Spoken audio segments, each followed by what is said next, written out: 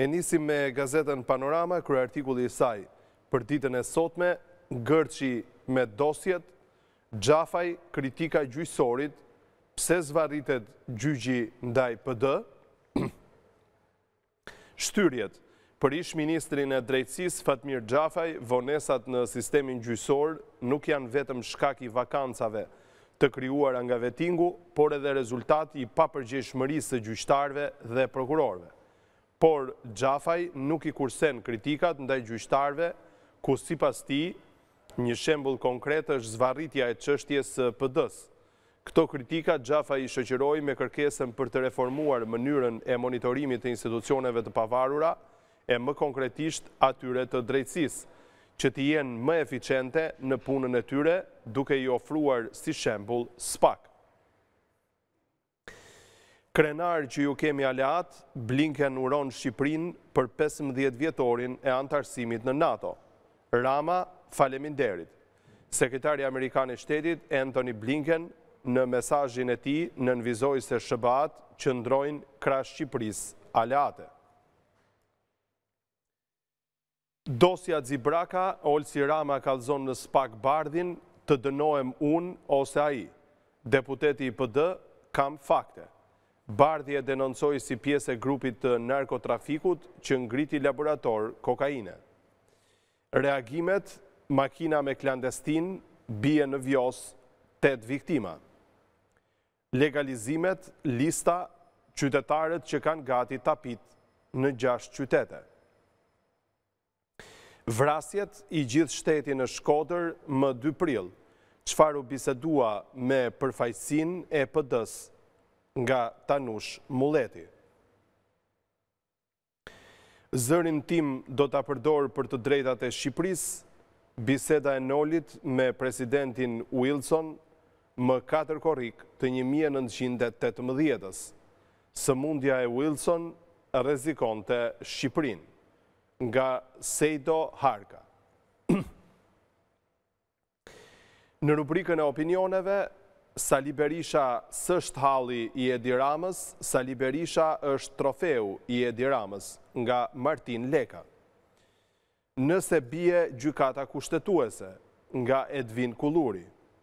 Sfidat e ardhshme të shoqërisë dhe besimi te shkenca, nga profesor doktor Arben Myrta. Ishin titujt kryesor të faqes së parë të gazetës Panorama, për të kaluar tani tek një tjetër e përditshme, është Gazeta Shqiptare. Kryeartikulli i saj për ditën e sotme, 15 vjet antar të NATO, Blinken, krenar që kemi Shqipërinë aleate. Sekretari Amerikan i Shtetit, faleminderit për aleancën dhe partneritetin. Rama nuk është vetëm një festë e arritjeve tona të së shkuarës, por edhe një riafirmim i përkushtimit ton të palëkundur ndaj parimeve dhe vlerave që mbështesin aleancën. Birn për ralla e PS me dezinformimin rus e kinez, si dezinformim kundër problemit real të vendit. Çorientim nga korrupsioni në qeverisje. Analiza e Gjergje Rebarës, shumica socialiste po kërkon me buj krijimin e një komisioni hetimor parlamentar. Berisha, ndërmarrjet e drejtorëve të bashkisë vodhën 30 milion euro me 10 tendera. Ndërtonin hotele në Durrës dhe Dhërmi. Olsi Rama pa ditë gazment Bardhin në SPAK, reagimi Edi fshihet pas vllajt të vogël. Përplasja pas akuzave për laboratorin e Xibrakës. Ngjarja e rënd, makina bie në Vjos, humbin jetën 7 emigrant nga vendet e treta dhe shoferi. Dita botrore, prindrit e fëmijëve me autizëm kërkojnë të njihet kujdestaria si vite pune. Nga Danilo Taino, perëndimi dhe drejtimi i humbur. Listat e reja, kadastra, legalizimet, emrat e pronarëve për Tiranën dhe rrethet. Në rubrikën e opinioneve të ditës, nga Martin Leka, Sali Berisha nuk është halli i Edi Ramës, Sali Berisha është trofeu i Edi Ramës. Nga Fatos Çoçoli, zgjimi i Sazanit, ishin titujt kryesor të faqes së parë të gazetës shqiptare, për të kaluar tani tek një tjetër e përditshme është gazeta Telegraf. Kryeartikulli i saj për ditën e sotme, Gjaçka, miliona euro me ilaçe, kompania u hap një muaj pasi u bë ministre e mbrojtjes.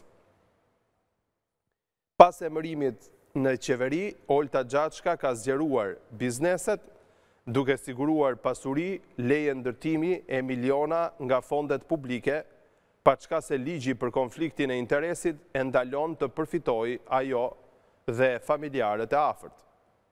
Ajo ka kompani ndërtimi, AGC SHPK, rezort në Himar, ferm, vreshta, fabrik pijesh e bujtin me lesin SHPK në Leskovik, agjensi doganore në emër të vllajt, 3 biznese, zyrë noterie, avokatie e konsulencë juridike në emër të mamas.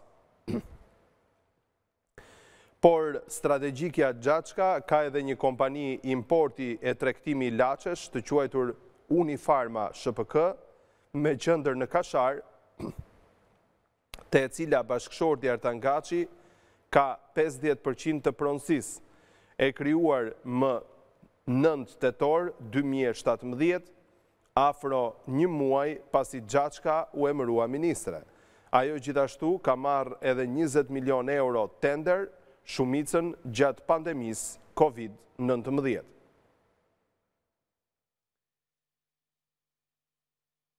Blendi Klosi, sekretari i përgjithshëm i Partisë Socialiste në Vlorë, pas fazës së antarësimeve, nisim me zgjedhjet në çdo organizatë. Telefonata e ambasadorëve, paqja mes mazhorancës dhe opozitës u arrit nga ndërkombëtarët, bardhi zbardh diskutimet mes palëve. Analizë, gëzim, zilja, jemi vetmi vend bregdetar pa porte, pa hekurudha, me gjysma rrugësh drejt një katastrofe të sigurt ekonomike. Komisionet parlamentare hetim korrupsionit shtetëror. Hetimet për TIMS zbulojnë dëshmitarët, në fokus patronazhistët, caktohen edhe ekspertët. Komisioni hetimor për shëndetësinë, mbledhje jo e shëndetshme, dalin në pa për plasjet për konflikt interesi, deputetët refuzojnë të firmosin për PPP-t. Kronike ditës zbardhen prapaskenat e trafikut, ku humbën jetën 8 viktima në Këlqyr. Saljani s'ka kontrole në territor. Jasi po helmohen shqiptarët me mishin e kalbur nga Brazili. Dosier dhe histori, Petro Marko, gjaku i himariotëve është shqiptar. Rrëfimi si u dënuan 3 burra me 13 vjet burg për dollin e dumes. Si më bën armik mua, partizanin e brigadës së dytë, 15 letrat për Enverin dhe spionimi i dhëndrit. Në rubrikën Mozaik dhe Aktualitet, flet Margarita Xhepa, në këtë 90 vjetor, i ndihem borxhlie popullit shqiptar që më ka duar trokitur në jetën time artistike. Mjekësi, ja llojet e çajrave që ulin rrezikun e prekjes nga tumori i prostatës dhe dieta ushqimore për parandalimin e infarkteve. IDM, studimi, ekstremizmi politik në Shqipëri më i rënd se ai fetar. Gjahid Bushati, shkrimtarët e aventurave përrallore të Loredan Bubanit. Në rubrikën e opinioneve dhe komenteve, në kujtim të 4 dëshmorëve të lirisë të 2 prillit 1991 në Shkodër. nga Frank Shkreli, ish drejtori i Zërit Amerikës për Euroazin. Populizmi dhe pengimi i demokracisë nga profesor Artan Duka. Ishin titujt kryesor të faqes së parë të gazetës Telegraf. Për të kaluar tani tek një tjetër e përditshme, është gazeta Fjala. Kryeartikulli i saj për ditën e sotme, hetimet e Tims, Rama dhe Berisha thërriten në komision. Kryetari i Komisionit Hetimor Parlamentar, Ervin Saljani, tha se në sistemin Tims të Policisë së Shtetit është bërë ndërhyrje që i shërben grupeve kriminale, duke shtuar se dëshmitarët do t'i gjejnë dhe ata nuk do t'i shpëtojnë dot përgjegjësisë. Rithemelimi thret si dëshmitar kryeministrin Rama dhe hierarkin e Ministrisë së Brendshme, ndërsa Partia Socialiste përfshiu në listë Lulzim Bashën dhe Sali Berishën. Koment 2 prilli, pse krimi nisi në Shkodër nga Frokçupi. Tragedia në Këlcyr, vdesin në aksident 7 emigrant dhe shoferi. Integrimi BE, Kosova e rrezikon rrugtimin evropian nëse se themelon asociacionin. Në suplementin ekonomi, industrializimi është ende jetik për zhvillimin ekonomik, nga Jostein Haug. Dosja Dzibraka, Olsi Rama, pa dit në SPAK, Gazmend Bardhin. Vllai i kryeministrit Edi Rama ka paditur në SPAK për shpifje nën kryetarin e rithemelimit, Gazmend Bardhin. Bardhi shkruan se Olsi Ramës ju deshën 5 dit për të shkruar një letër, siç e quan ai, qesharake. Ishin titujt kryesor të faqes së parë të gazetës Fjala. Për të kaluar tani tek një tjetër e përditshme, është gazeta Dita. Kryeartikulli i saj për ditën e sotme, nga Olsi Rama, nuk mund të ketë 2 të vërteta. Troç, Fjala, ose unë duhet të shkoj në burg si trafikant, ose Gazmend Bardhi duhet të ndiqet penalisht dhe dënohet si fabrikues provash në dëmin tim, të fëmijëve të mi, të klubit Partizani, të miqve dhe të njohurve të mi. Shoqëria duhet të di të vërtetën dhe duhet ta mësojë nga drejtësia.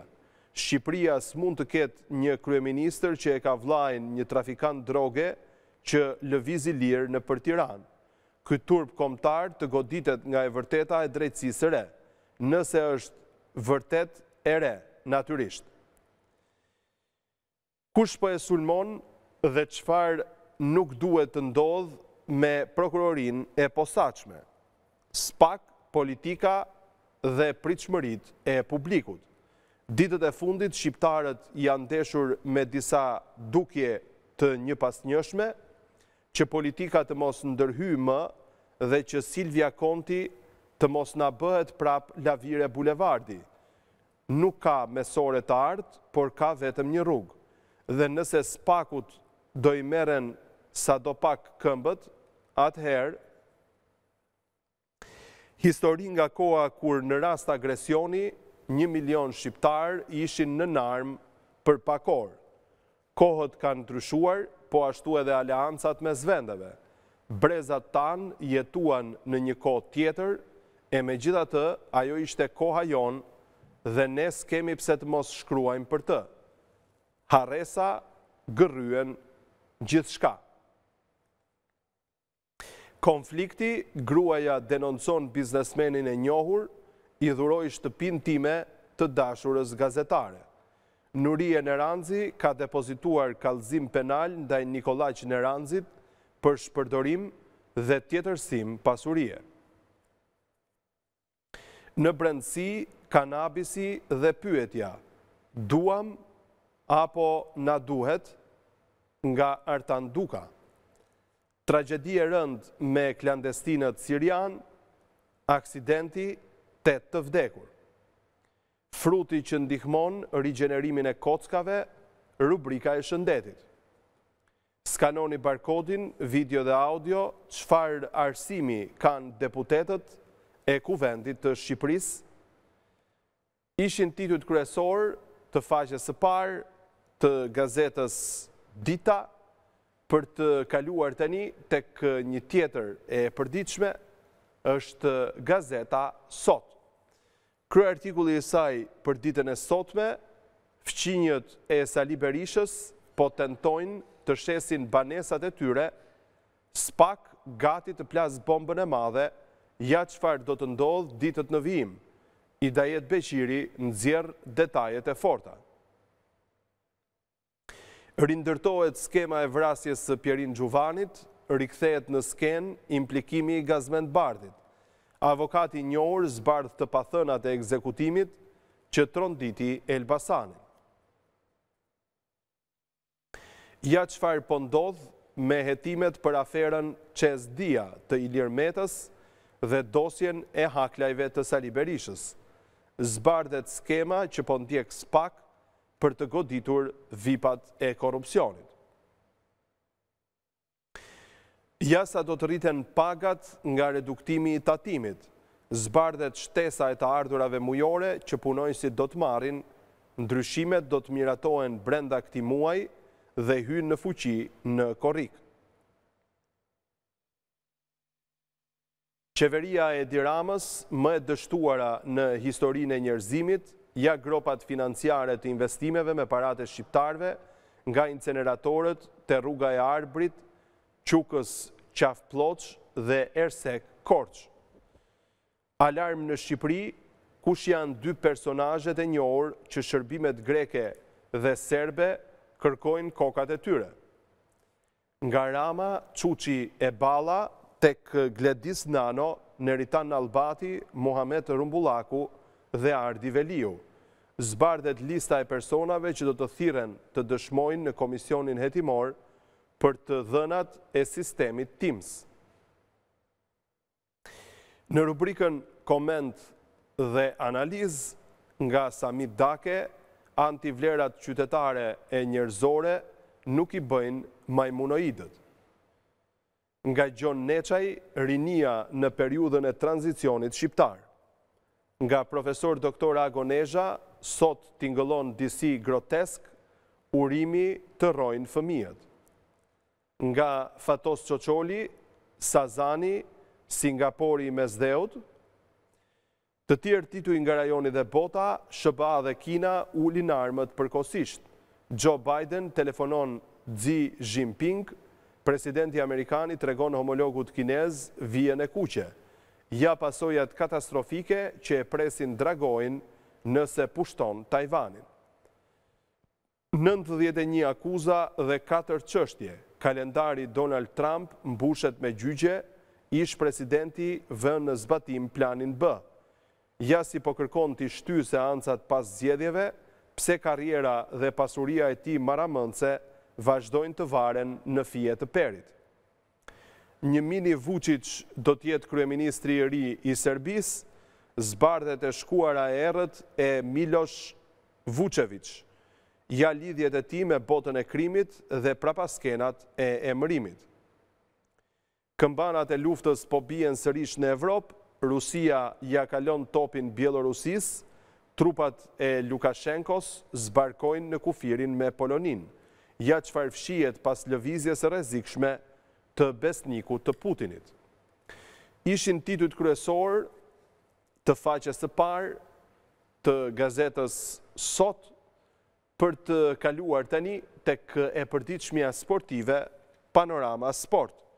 Kryeartikulli i saj për ditën e sotme, Tirana do Europën nga kupa, vllaznia në testim. Gjysmëfinalet, Fagu pret fitoren në Kukës, Devoli japim jetën për finalen. Osmani mohon problemet fizike, Tetova e Gnatja merr rezultat bindës. Hadroj prish planet e Partizanit, Shehi i tërheq veshin Magetit. Mbrojtësi humbet duelin me Shkodranët prej dëmtimit. ndërsa senegalezi deli fundit në stërvitje dhe kritikohet nga trajneri. Opinion, fuqia e diplomacisë së futbollit nga Arben Cici. Ekskluzive, FSHF fut një italian për të bindur talentin Rocco Vata. Dinamo Teuta, një bonus për katërshen. Sfida e parapambetur, blut kanë shansin të kalojnë Tiranën dhe Skënderbeun. Ermal Dredha, kryebashkiaku i Vlorës, plani ynë për flamurtarin. Kupa Italis zgjohet Juventusi me një këmbë në finale. Seria A, Interi me llogari, jaskenarët e titullit në derbi. Milani, metamorfoza i një numri 10, Leao tani bën diferencën. Lista e milionave, rrogat, Arsenali u jep leksion rivalve në Angli. Spanjë, incidentet me tifozët, Barça me polici në stërvitje. Ishin titujt kryesor të faqes së parë të gazetës Panorama Sport për të lexuar dhe njerë titujt e Panoramës. Kryeartikulli i saj për ditën e sotme, ngërçi me dosjet, Xhafaj, kritika gjyqësorit, pse zvarritet gjyqi ndaj PD-s, shtyrjet. Për ish-ministrin e drejtësisë, Fatmir Xhafaj, vonesat në sistemin gjyqësor nuk janë vetëm shkak i vakancave të krijuara nga vettingu, por edhe rezultati papërgjegjshmërisë së gjyqtarëve dhe prokurorëve. Por Xhafaj nuk i kursen kritikat ndaj gjyqtarëve, ku sipas tij një shembull konkret është zvarritja e çështjes së PD-s. Këto kritika Xhafaj i shoqëroi me kërkesën për të reformuar mënyrën e monitorimit të institucioneve të pavarura e më konkretisht atyre të drejtësisë, që të jenë më eficiente në punën e tyre, duke i ofruar si shembull SPAK. Krenar që ju kemi aleat, Blinken uron Shqipërinë për 15 vjetorin e antarësimit në NATO. Rama, faleminderit. Sekretari Amerikan i Shtetit Antony Blinken në mesazhin e tij nënvizoi se SBA-t qëndrojnë krah Shqipërisë aleate. Dosja Xibraka, Olsi Rama kallzon në SPAK Bardhin. Të dënohem unë ose ai. Deputeti i PD kam fakte. Bardhi e denoncoi si pjesë e grupit të narkotrafikut që ngriti laborator kokaine. Reagimet, makina me klandestin bie në Vjos, 8 viktima. Legalizimet, lista, qytetarët që kanë gati tapit në 6 qytete. Vrasjet, i gjithë shteti në Shkodër më 2 prill. Çfarë u bisedua me përfaqësinë e PD-s nga Tanush Mulleti. Zërin tim do ta përdor për të drejtat e Shqipërisë, biseda e Nolit me presidentin Wilson më 4 korrik të 1918-ës. Sëmundja e Wilson rrezikonte Shqipërinë, nga Sejdo Harka. Në rubrikën e opinioneve, Sali Berisha s'është halli i Edi Ramës, Sali Berisha është trofeu i Edi Ramës, nga Martin Leka. Nëse bie gjykata kushtetuese, është një tjetër opinion nga Edvin Kulluri. Sfidat e ardhshme të shoqërisë dhe besimi te shkenca është opinioni i profesor doktor Arben Myrta. Ishin titujt kryesor të faqes së parë të gazetës Panorama.